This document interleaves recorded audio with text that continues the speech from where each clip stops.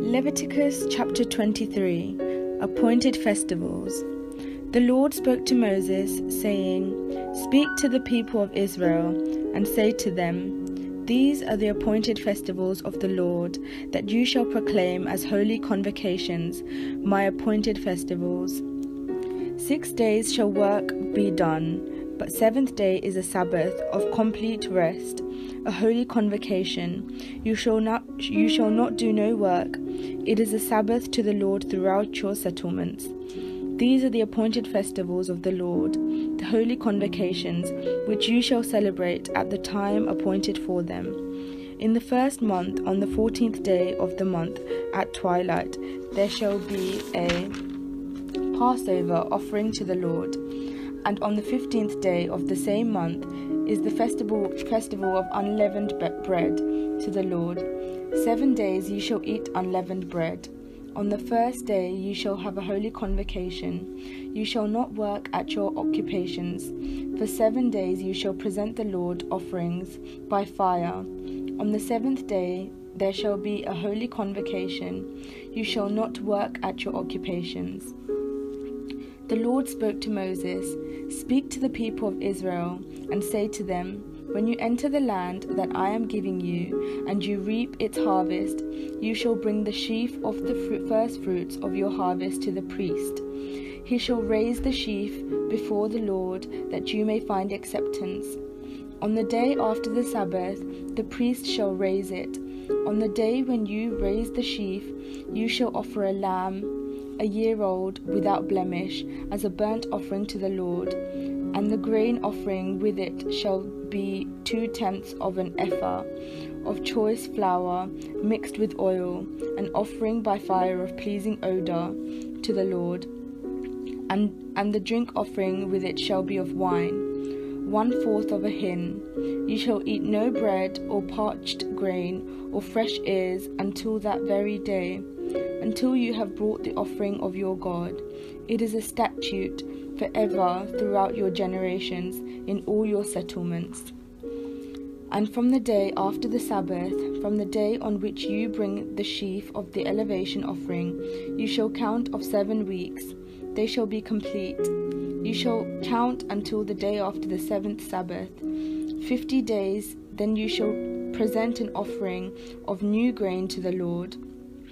You shall bring from your settlements 2 loaves of bread as an elevation offering, each made of 2/10 of an ephah. They shall be of your choice flour, baked with leaven as first fruits to the Lord. You shall present with the bread 7 lambs a year old without blemish, 1 young bull, and 2 rams. There shall be a burnt offering to the Lord, along with their grain offering and their drink offerings, an offering by fire of pleasing odor to the Lord. You shall also offer 1 male goat for a sin offering, and 2 male lambs, a year old, as a sacrifice of well-being. The priest shall raise them with bread of the first fruits as an elevation offering before the Lord, together with 2 lambs. They shall be holy to the Lord for the priests. On that same day you shall make proclamation. You shall hold a holy convocation. You shall not work at your occupations. This is a statute forever in all your settlements throughout your generations. When you reap the harvest of your land, you shall not reap to the very edges of your field, or gather the gleanings of your harvest. You shall leave them for the poor and for the alien. I am the Lord your God." The Lord spoke to Moses, saying, "Speak to the people of Israel, saying, In the 7th month, on the first day of the month, you shall observe a day of complete rest, a holy convocation, commemorated with trumpet blasts. You shall not work at your occupations, and you shall present the Lord's offering by fire." The Lord spoke to Moses, saying, "Now, the 10th day of this 7th month is the Day of Atonement. It shall be a holy convocation for you. You shall deny yourselves and present the Lord's offering by fire, and you shall do no work during that entire day, for it is a day of atonement, to make atonement on your behalf before the Lord your God. For anyone who does not practice self-denial during that entire day shall be cut off from the people. And anyone who does any work during that entire day, such a one I will destroy from the midst of the people. You shall do no work. It is a statute forever throughout your generations in all your settlements. It shall be to you a Sabbath of complete rest. And you shall deny yourselves on the 9th day of the month at evening. From evening to evening you shall keep your Sabbath. The Lord spoke to Moses, saying, Speak to the people of Israel, saying, On the 15th day of this 7th month, and lasting 7 days, there shall be the festival of booths to the Lord. The first day shall be a holy convocation. You shall not work at your occupations. 7 days you shall present the Lord's offering by fire. On the 8th day you shall observe a holy convocation, and present the Lord's offerings by fire. It is a solemn assembly. You shall not work at your occupations.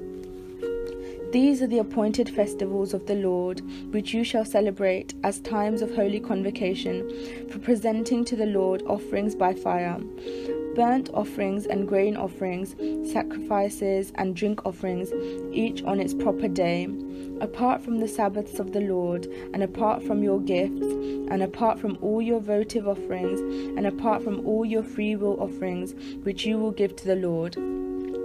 Now, the 15th day of the 7th month, when you have gathered in the produce of the land, you shall keep the festival of the Lord, lasting 7 days, a complete rest on the first day, and a complete rest on the 8th day.